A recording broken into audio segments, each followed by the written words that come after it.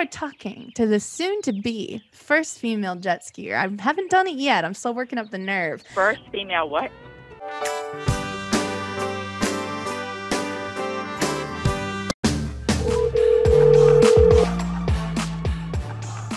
Good afternoon, Lightspeed. Hello. Who am I talking to? Who do I have the pleasure? This is Jenny. Hello, Jenny. This is somebody who's interested. I know you're probably shocked right now. You've been talking to a woman. I bet you have men calling all day. No, not true. No. Are you sitting right now? Because I'm nervous to tell you who you're talking to. A little bit nervous. Are you sitting, girlfriend? Yeah, I am. You are talking to the soon-to-be first female jet skier. I haven't done it yet. I'm still working up the nerve. First female what? I'm kind of the first female jet skier. And I just wanted you to make sure your store's set up because there might be a lot of people trying to say hello to me and take pictures with me. You know what I mean? And I just don't know if you even have a section to sign autographs at. The first female jet skier. I'm really excited. I just want to be like the first female to do it. And I want to be an inspiration. I mean, especially to people like you. You probably torture working in a jet ski place and not being able to actually ride one of the little guys. But oh, I've ridden them. What? No. Oh, I've ridden them.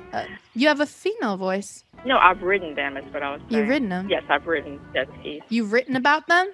Did you say? Like I rode them. Not in water. Them. You probably sat on one in the store. No, I mean I ride them. No. Are you really telling me you rode a jet ski in water before and you're a girly? Oh yeah, sure. It's not a big deal. Okay. Maybe I could be the first woman to ride a jet ski in a bikini. Were you wearing that? Maybe. I don't know. It's so many years ago. Maybe my boobie flies out. So everyone's like, oh God, we've never seen this before. Oh gosh. Maybe I could be the first female to ride with only one hand. Did you ride one with one hand? I actually have a customer on the showroom floor that's waiting on me to give him some information. With a dog on their jet ski? I'll be happy to take your name and... While eating a pizza? Okay. Calling back! Good afternoon, Lightspeed. Oh, hello. I'm the first female jet skier, almost, coming back to talk to you. You done with your other customer, I assume? Oh, no, ma'am. It must have been, Mary. Oh, God. She has an attitude, doesn't she? Like, I was calling her, talking about, oh, I'm about to be the first female jet skier, and then she started going, literally, I'm not kidding you, bragging about, oh, I've been on them. Yeah, I've been on them. And I'm like, oh, news to me. But I just tell Mary that even though she's the first female jet skier, first of all, doesn't impress me. Second of all, what has she done it, with no hands while wearing a top hat with holding a big dog on her shoulders while brushing her teeth? Because I'm about to do that.